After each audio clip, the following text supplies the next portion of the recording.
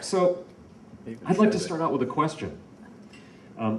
Assuming everybody here works in the digital domain, how many of you folks have at one time or another lost session data or audio files, or show of hands, let's see.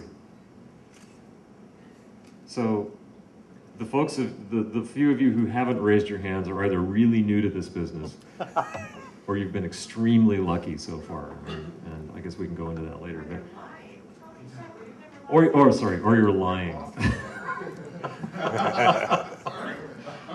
Or you're lying like that, or they're just plain lying.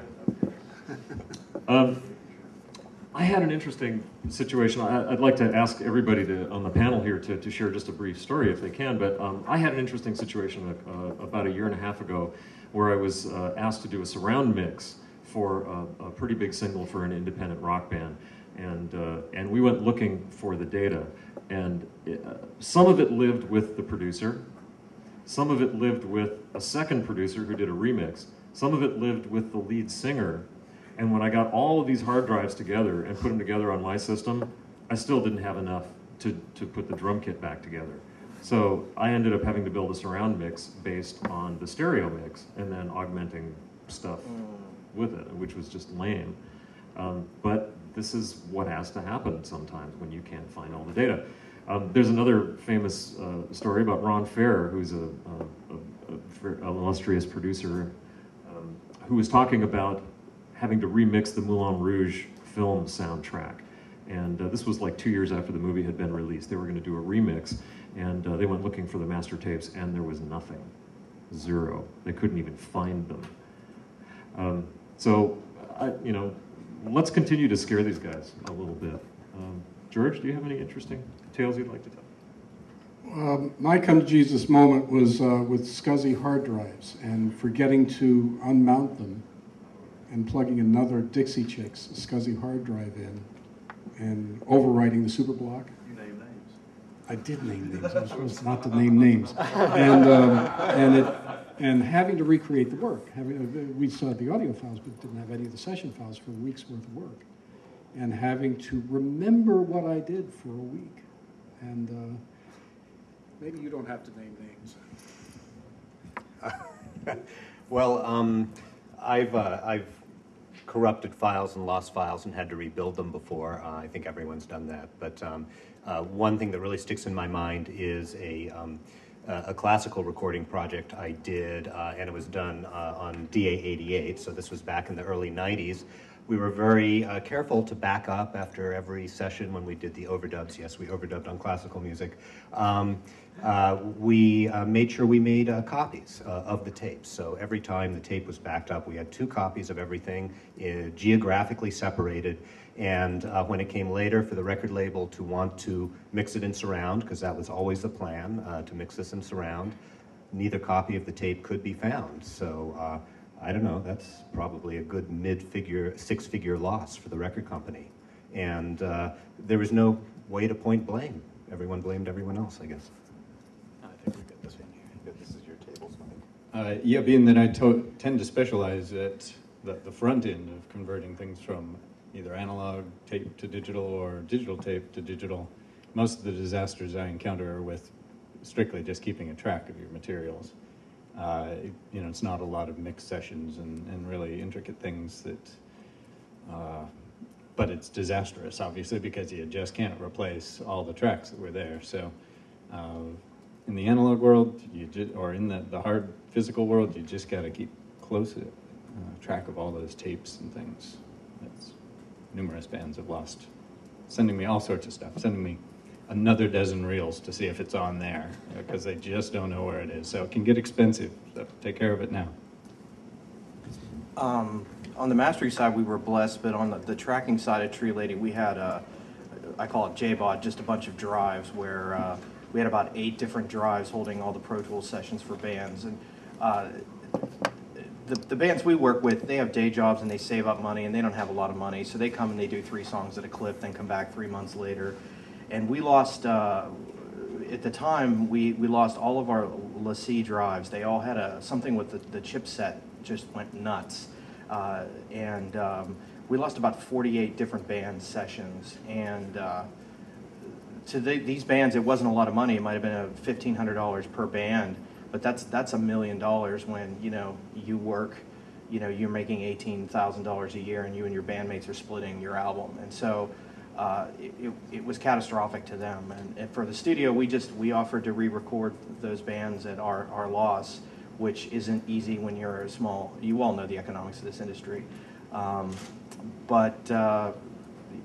That was bad for those people. It was the end of the world because that was hard for them to come back. So even if it's not a national or Grammy-winning potential thing, losing data still matters to those whose data it was. Three quick ones. Seven-figure deal lost over a Guitar Hero.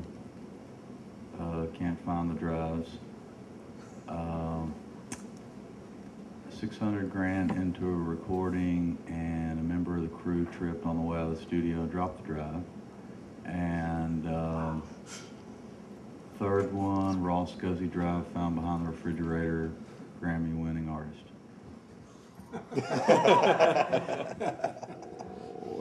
I want to hear the rest of that story at the bar tonight. Good grief. But that's a happy ending. That's so happy, and you found it, and it probably spun up.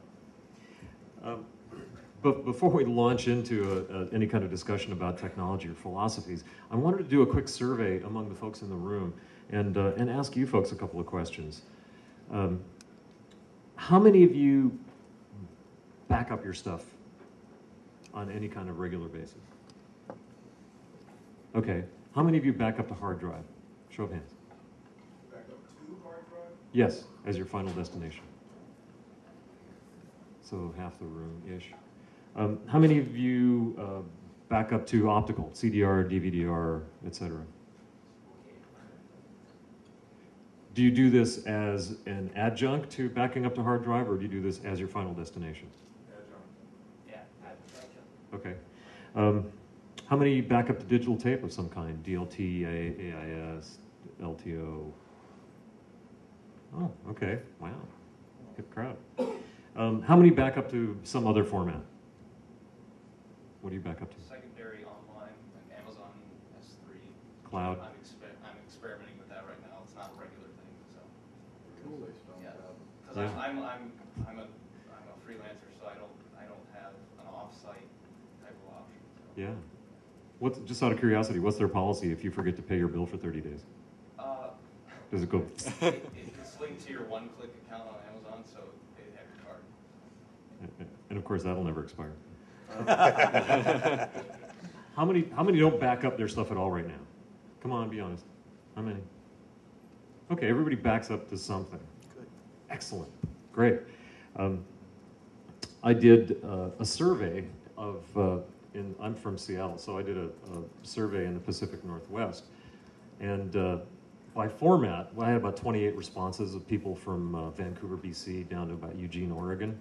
And of the 28 responses, and there 10 backed up to optical, CD, DVD, and then there was a great deal of discussion about formats, DVD minus R, DVD plus R versus CDR. About 9 people backed up to hard disk. 3 people backed up to multiple brands of DVDs at multiple burn speeds, which I thought was an interesting bit of voodoo.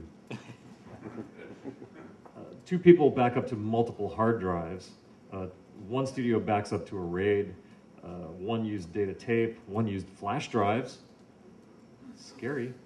And 1 person didn't back up to anything because they couldn't afford to, quote unquote. To which I responded, you can't afford not to. But some other interesting data came out. These are some of the abandoned formats. Everybody has gone through a series of formats before they landed on the things they're using currently. 3 people had abandoned DLT, 2 had abandoned AIT, 2 abandoned data DATs. 1 person gave up on CDRs and another one gave up on DVD. How many of you folks have tried multiple formats before ending up with what you're currently using?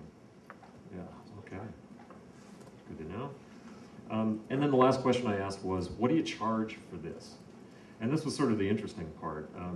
2 of the studios charged a flat rate somewhere under $50 per session or per client. 2 studios were flat rate between 50 and 100 bucks.